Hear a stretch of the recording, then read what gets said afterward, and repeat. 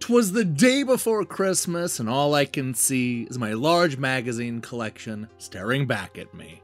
There's Game Pro and Super Play and Next Generation, but I want something more festive for my holiday celebration.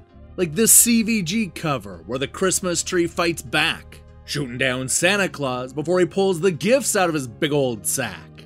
Don't worry, young kids, Santa is usually really sneaky. Still, walking in on a strange man in your house is always a little freaky. Santa can be a woman, or so Incite would have you believe, but Saturn Power did it better, giving us a gift that I would be happy to receive. Hey look, Game Players tossed a cap on Lara Croft, which is not all that crazy, though the fact that they did it again the following year certainly makes them look lazy. Here's Bart dressed up for Christmas, complete with a wreath. And here's another woman pretending to be Santa. Just look at those teeth!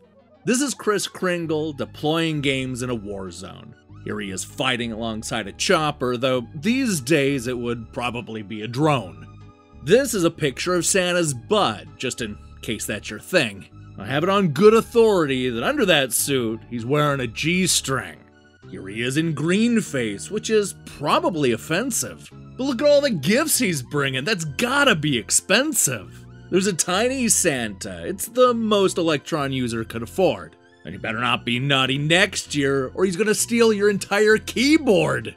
Speaking of computers, this one's frozen all the way through.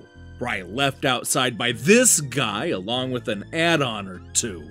Here's a Christmas-themed cover from all the way back in 1976. It's not really video game related, but I figured I'd toss it into the mix. Perhaps that's a sign that I'm running out of good covers. But hey, at least it's not this mag, which was made for Minecraft lovers. Here are a bunch of gaming goodies you might find in your stocking. And this is an adorable family that I have no intention of mocking.